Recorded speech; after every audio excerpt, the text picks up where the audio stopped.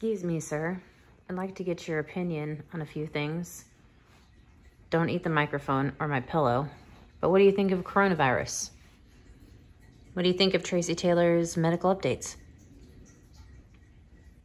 Okay, then. I certainly hope that my medical updates don't put you to sleep like it does to that guy back there. That's my other dog, Clark. I've got 3. Hello, it's Tracy Taylor, and today's edition of the Coronavirus Medical Updates, we hear from Novavax and their team of women doctors who have been working on the possible COVID-19 vaccine. They're starting their human trials in Australia. Merrick Pharmaceuticals, they're throwing their hat into the ring for a possible COVID-19 vaccine, but not 1, but 2, and a treatment for COVID-19 patients.